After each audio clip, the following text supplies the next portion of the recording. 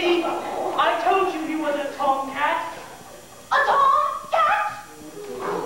Queenie, don't get any funny ideas. We have an arrangement here, you know. No, dear, there will be tears before bedtime. Madam, I'd be honored, though I'm not of your ilk. If we could get together, maybe share a dish of milk. Sir, I'd be delighted, though it's true you're rough.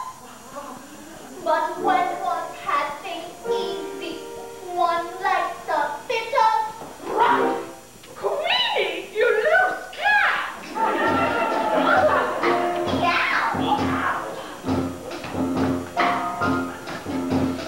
Yes, ever on the tiles we will talk of you get ever we will sit on garden walls. You get ever we will make him sing hot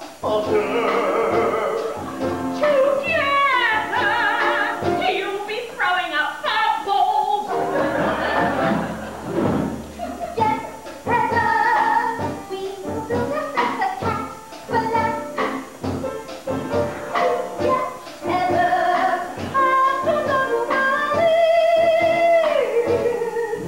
together we will snuggle for a cat nap.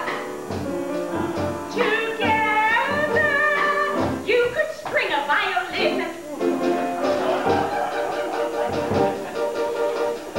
Have you forgotten, dear, the clinic has confirmed that they can fit you in. You need to be dewormed, and with your last attempt, you almost killed us back, so maybe you should go. It's only fair to say that she is rather prone to carry parasites. Her fur is not her own, and on the hygiene front, to be both frank and blunt, it's better you should know. Although I don't wish to write, I don't think she'd be your type. Together we will sing our own cat for us. Together we can choose our favorite king. Together we will conquer all before us. Together, you can rid her of her fleas.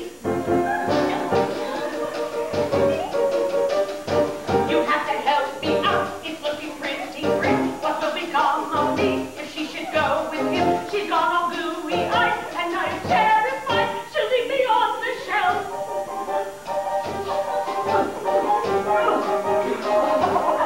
Well, go on and run.